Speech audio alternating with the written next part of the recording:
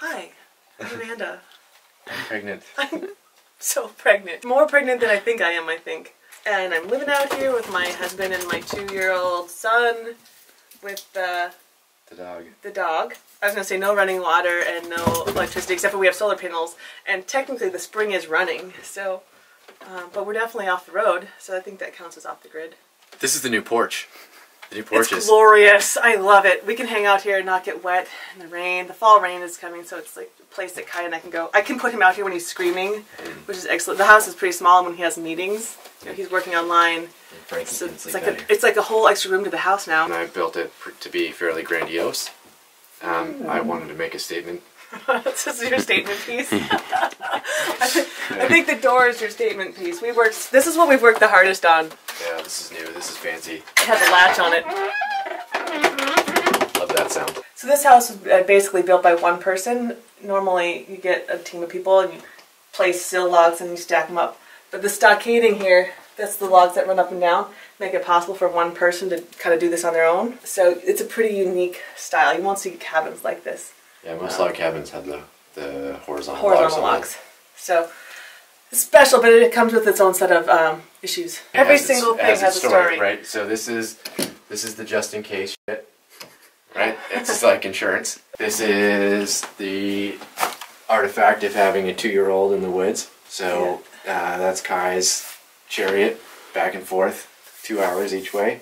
I climbed Denali the first time in 2001 with these snowshoes that are probably 50 years old.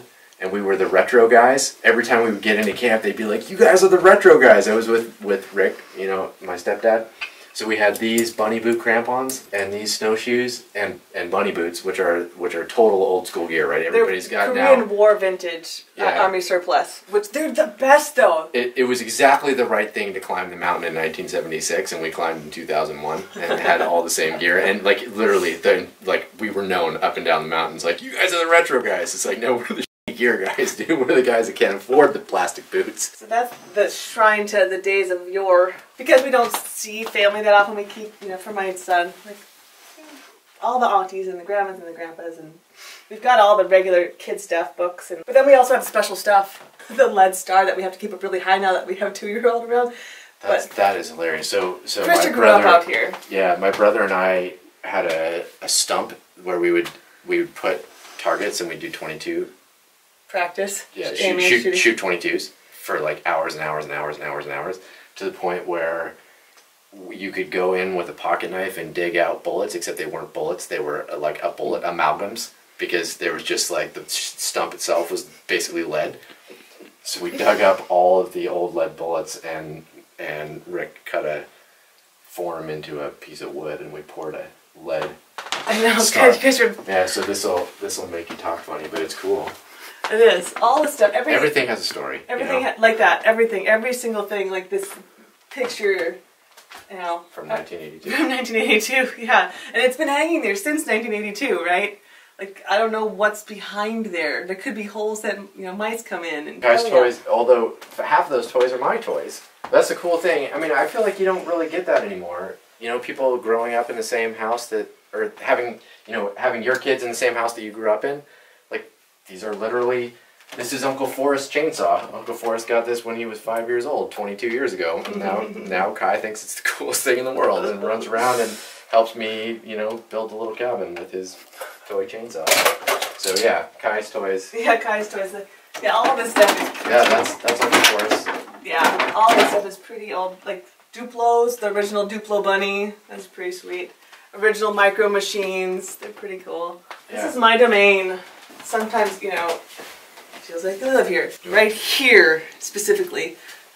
We cook all of our meals here. There's no takeout. No one's going to deliver us pizza. Oh, I wish they would. It would be really awesome. So Amazon someday with the drones. Yes, everybody keeps asking about the Amazon drone delivery service, and I'm all about that. I support that program. I mean, even when we get into town, it's, you know, we're like on a mission. We're going to the grocery store because it's a 2-hour hike out and then back. So you've got 4 hours of just the trail. Then it's another 2 hours down to town and back. So that's another 4 hours. So it's an 8-hour round trip before you even do anything. So basically, everything is a mission, right? So it's like it's very rare that you have the time to be not on a mission. Basically, you're begging, borrowing time from a friend. It's like, can you watch my kid, and then can I also please stay overnight on your couch? Except for now we have a kid, so it's not like couch. Do you have a spare bedroom that we can use? You know, that's something that's, we do have friends in town. They do let us do that, but you're not doing it every week. You're not doing it every month. It's a special occasion kind of thing. So let's talk about all the fancy that we got. Oh, we made so fancy here. Yeah. So there's been a lot of upgrades since we moved in. One of the things that I found special about living here was walking into the house and really feeling like you were walking back in time. It felt like that. You had the old cook stove, and there was, you know, I guess we had plastic buckets, but really other than that, there was sort of no... You guys had like lanterns, kerosene lanterns and stuff when you first moved back here. Yeah. Part of it feels like just totally right, because it's the necessity of you know, what it takes to be able to live here for us. So for example, I have to have a fairly elaborate solar setup because I have to have power, because I have to have the computer, because I have to log on. So if I'm going to have all that, running these LED Christmas lights is like, it costs nothing, free. Right? It's free, yeah. Right? So all of the lights that you see are new in the last 2 years, and it's funny to me sometimes. I'll turn off all the lights and I'll turn off the one single light that we used to have over in the corner over there, and just to realize, I mean, it wasn't even that long ago, right? We're not talking 30 years ago. We're talking like 3 years ago that this house, that was like as bright as you could get it, you know. And it's crazy to feel. That's one of those things where you don't. There's certain things about being here that are really different than being in a conventional house, and lighting, as funny as it sounds, is one of the big ones, where it's the winter and it's dark. You know, basically the sun rises at 10 and sets at 2, and it's dark all the time. And when you really can't make your house light, you know, you turn on the light and there's like this one little pool in the corner and everything else is still dark. It really feels like winter is just forever. But you turn on these Christmas lights, and even though the lighting is still pretty mellow compared to a conventional house, it's like now we can see and do the dishes. And there's been some upgrades like that, which is it's a push and pull for me, because it's nice to have that, and at the same time it seems antithetical to the rustic. The rustic, yeah. I feel like I'm kind of making these the roughing it. Not out here to rough it, honey. Yeah, we're out here to smooth it. Yeah. Whose coat is that? Rick's. That's Rick's. Yeah. So anyway, so the track lighting up here is new. The Christmas lights that run around the house are new. This is my Christmas present last year. There used to be a cook stove literally right here. So that stove, believe it or not, that's new too. That's like a super fancy stove. That's like a $3,000 stove. It's got a catalytic reburner, and it's like super fancy, top of the line, like 89% efficient or something stupid. Well, yeah, the old cook stove, when it backed up, it would get super smoky in here. And I was like, I have a 2-month-old. I'm not bringing a 2-month-old into a smoky, sooty environment, right? That's not what a good mom does.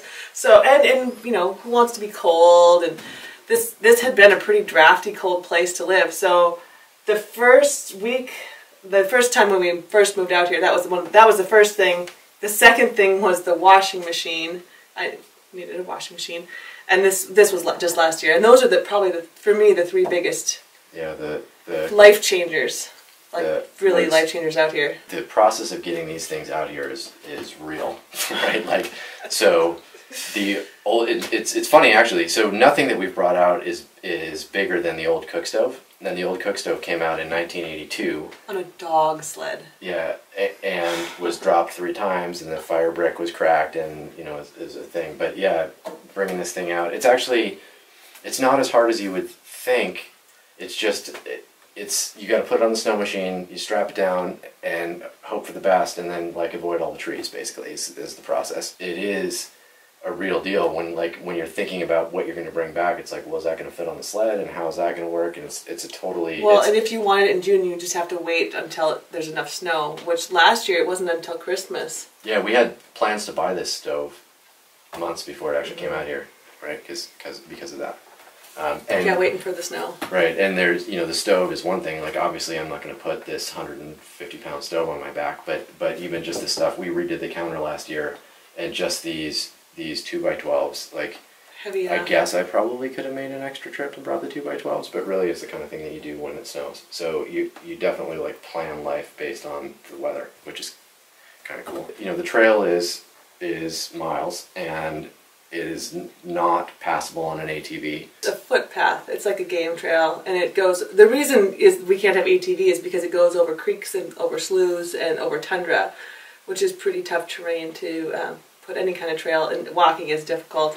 So not only are you walking so far, but you know, carrying all of your produce in the summer. You don't want to have any extra weight to that. So if you're already, and Kai is not getting any lighter. You know, I think he's like 35 pounds now. So, and then you add all your groceries to that, and we each have a pack. And that's the problem with this. I can't do a pack anymore. So this summer it's been lean, bringing stuff in and sending Krister out on solo missions. And so I really don't get into town. When you ask that question, I'm like, into town? I can't remember the last time I saw other people, you know, which is a weird thing to say, right?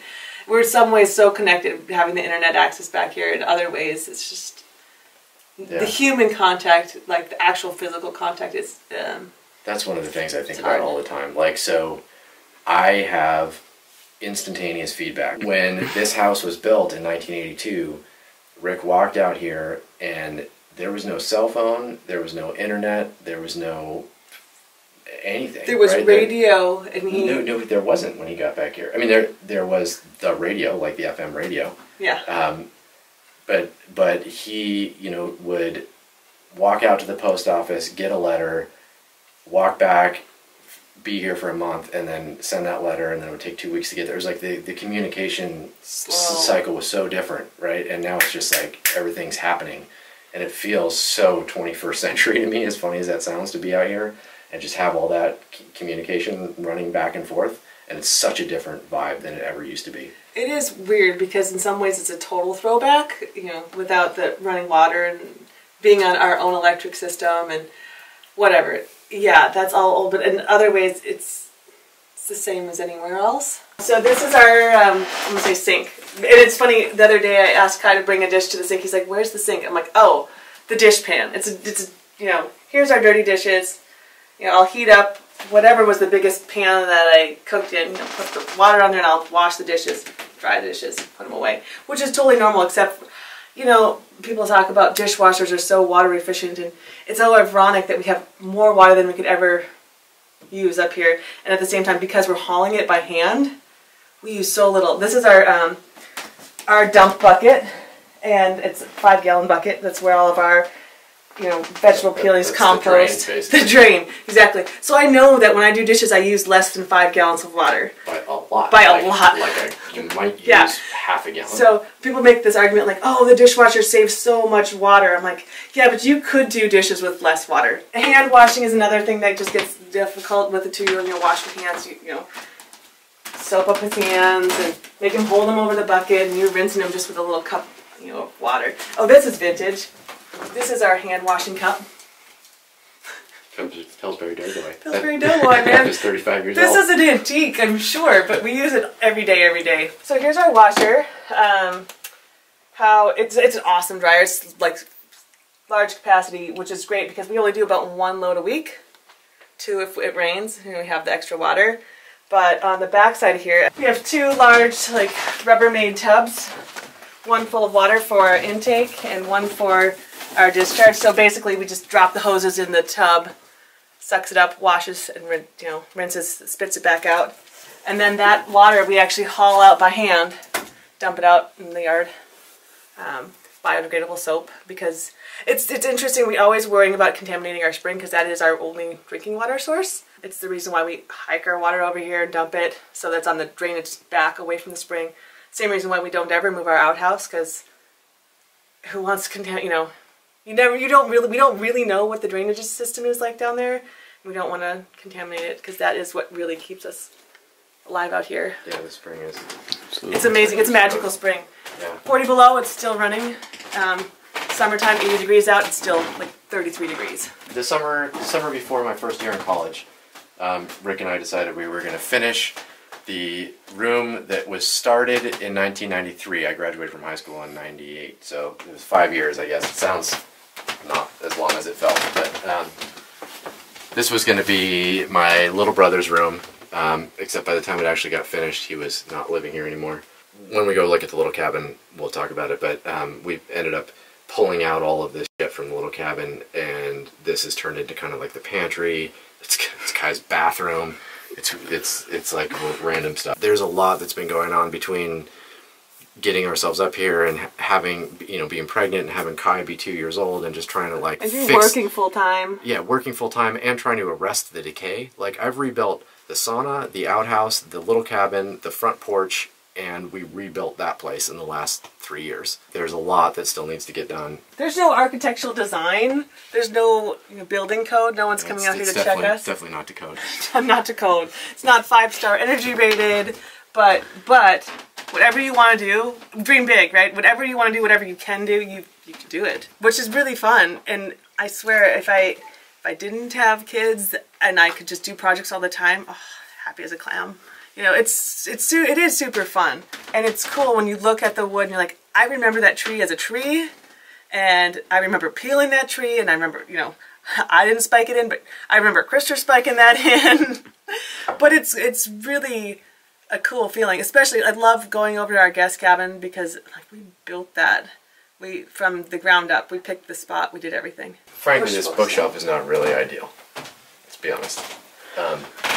Yeah, stuff tends to fall off of it when the door closes. But because you have to slam the door to get it to close. Yeah, but Rick built this bookshelf. He built the chairs. 37 years ago. Built the table. It hasn't moved. Neither have the books. No. You look at the top of them, you can tell. It's the fact that we have encyclopedias. Right, yeah, we have the whole internet. I told Forrest that we need to get rid of these because we have all the information in the world in our pocket. Forrest really likes to look stuff up in books. Encyclopedias, just in case the internet fails, we'll still know stuff. From 1982? Yeah. No, those are 76. Forrest was born out here. Forrest is 10 years younger than I am. So there's 3 of us brothers that grew up out here, Forrest being the youngest. Forrest was born in 1990, about 15 feet that direction. He was born 2 weeks early before the midwife got here, so my mom was out here on her own. Can't even imagine. With Rick. It all worked out, I guess. Yep, he did not die, if you recall. Yeah, he did not die, and she did not die. Although it was a good thing that nothing too complicated happened. Forrest has kind of followed in Rick's footsteps, and is the book here? That's his book. So Forrest has written his book.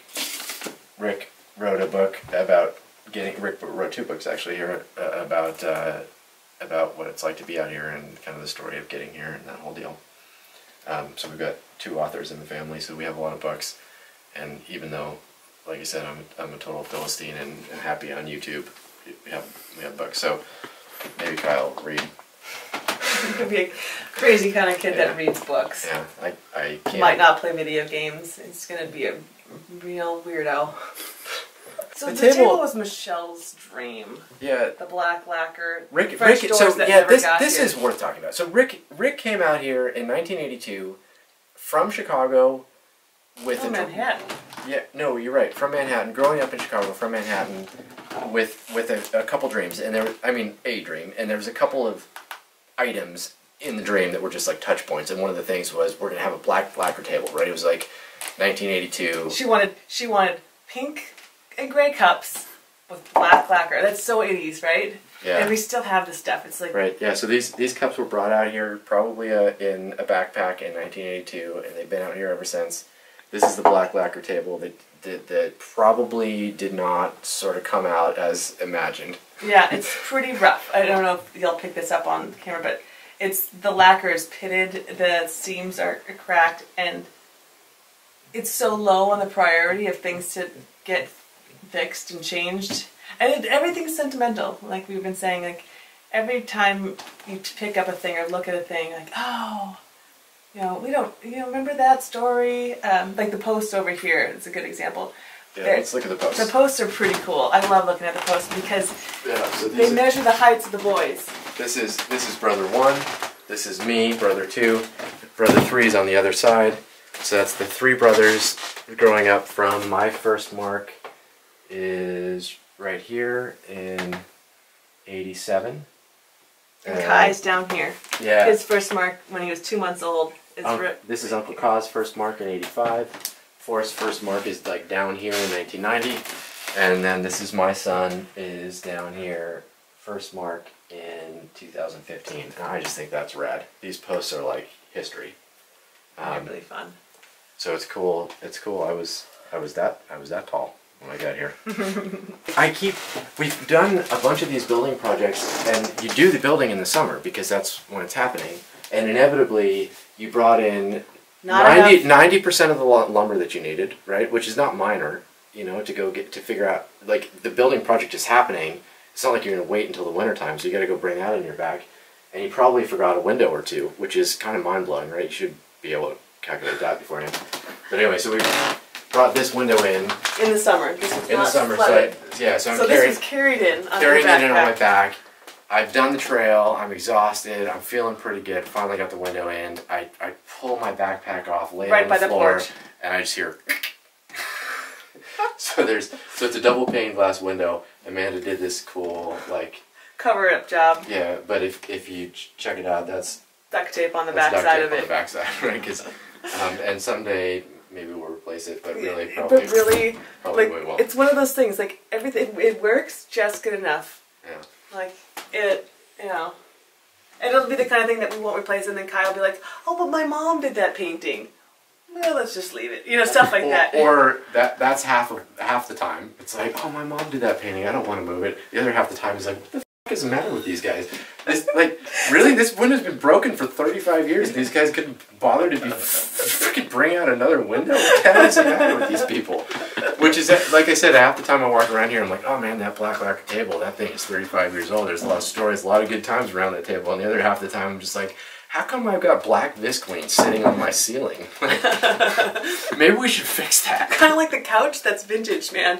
That couch was brought out here, early 80s, and it was bought used because Rick did not have a lot of money, so he got that thing used, and it's been here since the 80s. And Krister, we were just talking about this, like, when did you first start putting this together? There's like nails holding that thing up, nails upon nails upon nails. I remember being 12 years old. The arm on the couch was broken. Like, you could lean against it and would just kind of fall over. And I remember coming in here with a hammer and an 8-penny nail and just banging it in. And that was in 1992. So love that couch. A lot of good memories. We'll replace that couch someday. I don't even want to now that the dog's here. Like, the dog sleeps there. It's perfect for him. If you had a new couch, you'd have to kick the dog off. It all works out. This is the upstairs of the house. It's an unfortunate design. We've got these 3 dormer windows that face north, and then these big ridge poles that run down. So you have to duck under at the bottom, and of course we've got bookshelves and crap, so you can't actually walk through in the middle where you wouldn't have to duck under. So we spend a lot of time ducking under. But this is the power area. It's also a total embarrassment. I just want to say for the record, this is like not my best work. Charge controller, 2 inverters. This bigger one is for the washing machine, which is their only real load. This is basically for my computer. Lights. There's not much in terms of load. It's basically my computer, the satellite dish, the washing machine every once in a while, and the lights, which are all LED and don't use much. So the batteries are under here. We've got we've got 2 400 amp hour 6 volt batteries. So we've got 12 volts at 400 amp hours.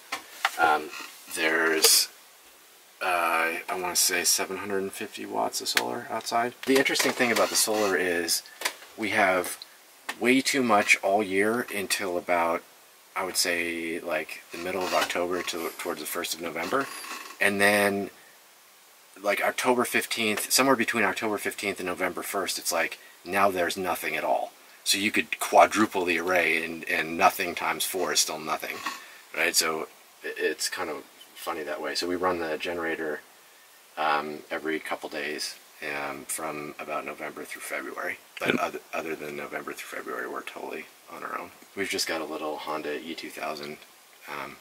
This is an inverter charger. I run it for about 3 hours every other day, and that's enough. So we've got the blackout shades that we'll take off here pretty soon, actually. But you know, from I want to say April.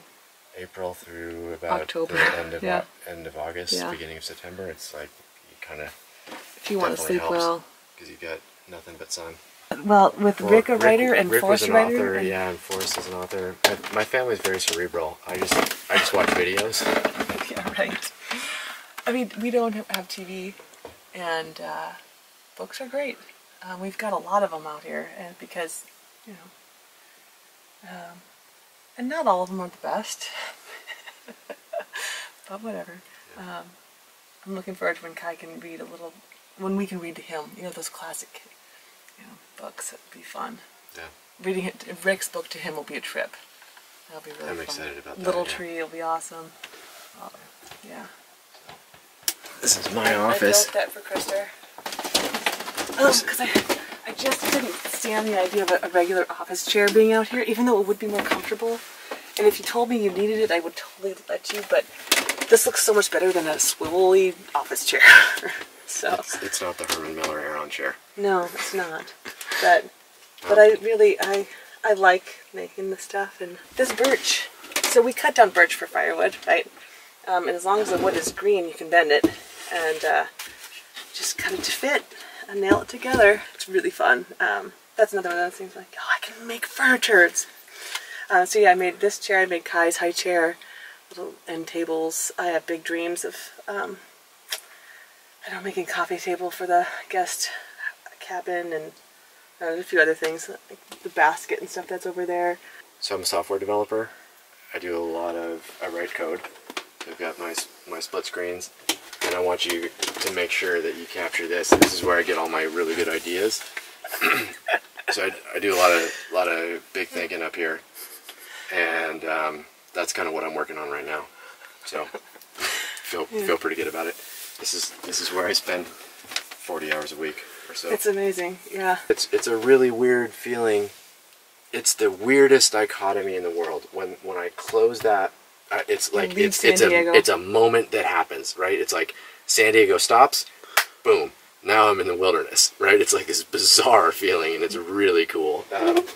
And all of a sudden, I wander downstairs, and I'm in this kind of primal deal where I've got my pregnant wife and my 2-year-old son in this log cabin in the wilderness, versus, like you said, Twitter and internet and JavaScript and blah blah blah. Yeah, it is different for me. It's interesting that your life is so much different out here than mine, just because he's going to work. Yeah. I feel like there'll be days where I literally don't talk to anyone except for these two. More than days. Like it's been like a week, because that guy keeps me busy. Like having a phone call where you're like, hold on. And, you got your kid and you've got dinner and you only have 2 hands. Your cell phones are not made for this. Just the fact that you're talking about phones, though, is that's a whole new reality out here. Yeah, for sure. That's fancy pants for us, and that's actually new in the last 2 years too. We didn't have cell phones that worked out here, but we've found the right provider, and we got the cell phone booster, and it's like you said, it's this weird. It's not 100 years ago. You can't pretend it's 100 years ago. This is where the magic happens. Like I said, I've got about 800 watts of solar, so there's a lot of black back here. I'd love to move it off the porch, but I feel really guilty when I start thinking about cutting down the trees. So the panels need to be up as high as possible and facing south. So I'm up and I'm south, and I've got a clearing right here. So if I was going to put them in the yard or something, they'd be way farther down, and I'd have to start cutting down trees. So right now they're in the back porch. Yeah, well, our back porch has other improvements that probably should be dealt with first. There's a lot of stuff that's going on, a lot of ins, a lot of outs. I'm going to redo the back porch. These will go, but for now, this is my 4-man's solar array. Which is to say they're leaning up against the side of the house. Dish. It's so ugly. This is crazy, dude. This is real right here. We got ones and zeros that are streaming out from here into outer space, down to San Diego, back out here to the Alaskan wilderness, and that's how I'm making money. That's crazy. I can't believe that's happening. But that's real, dude. That's real. And it's strapped to the side of this log cabin that was built in 1982, when this place was nowhere. And it's still nowhere. It's still nowhere. We got the cell antenna back there, which is, like I said, that's a new reality too. People call the phone rings. It's wild. It's pretty wild. On this rug. This rug is hilarious. Can we tell the story about this rug? This is a nice rug. Like for Ridgeline, it's really fancy apparently Rick had gone to town, so he would go on binge money-making sprees, so he was a taxi driver or something, whatever. Found a guy's wallet, and this was back when credit cards were like brand new. So he went and bought this rug and then returned the guy's wallet to him. Well, he found the guy's wallet, bought the rug on the guy's credit card, and then returned it to the guy's wallet. So anyway, that's our stolen rug. It's hot. It's a hot rug. It's a hot rug. Yeah. Well, I mean, that's the only way that's probably one of the fanciest things out here. The stories for me is how he did this with no money. Like, I'm doing this with money, right? Like, I have a good job. I have a real job where I make real money. And Rick was out here for real broke, like extra special broke, and did all this. And that's just a different way to think about it for me. It's interesting. You know, like, the dichotomy between what I'm doing and what he's doing is really interesting to me. Yeah. And I just feel like we're just... We're cheating. Yeah, we're totally cheating. Modern technology and money. We got a washing machine and batteries. It's like you said earlier on the hike in, standing on the shoulders of giants. Totally. Yeah. Yeah. Well, the fact that you get here and you can come inside and warm up. Like, he got back here and it was 40 below and... Yeah, cold. And what? I mean, we've done a lot of work just to insulate the house. Yeah, we have. We've done a lot. Anyway, awesome. That's probably more than you need for a 600 square foot cabin. Well, thank you guys. I appreciate it.